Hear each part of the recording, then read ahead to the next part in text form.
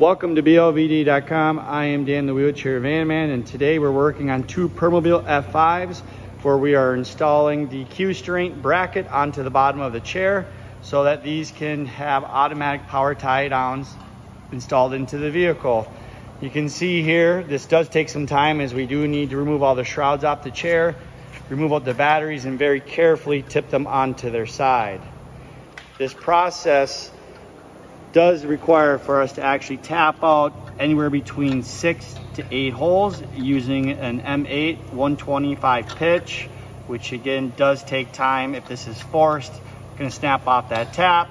At that point, it's only going to make the job even much more of an issue. Once these are on though, this is going to be on that chair for the duration of it. Here you can see our pin that's being adjusted. That's going to lock into the tie down. This feature here is going to be a stabilizer to help it from tipping forward or backwards. These are crash tested. They are designed specifically for each chair. It's not like we can take this bracket off and put it on to the next chair when that time comes. If you have any questions or comments, please leave them below.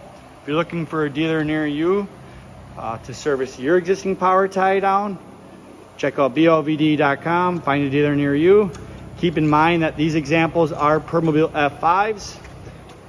These brackets can be also put on the M3, the F3, and really almost any Permobil available. Questions, comments, leave them below.